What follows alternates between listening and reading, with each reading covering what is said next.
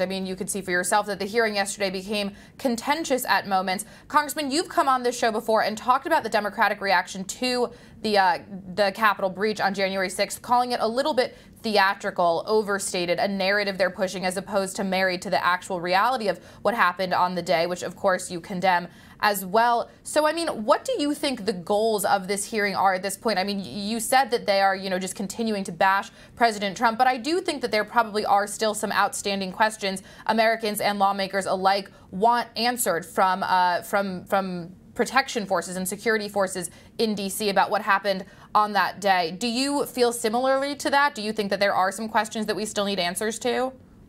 Of course, there are many questions that need to be answered, and some of those questions could only be answered by individuals like Muriel Bowser, who was not even invited to participate. She herself refused to have certain protections from the National Guard. She said that the Metro Police Department had everything under control and did not need federal assistance. And we have a letter. In fact, I brought forth a letter myself in the hearing yesterday that she wrote on January 5th, saying that they didn't need any help. Well, we need questions as to that.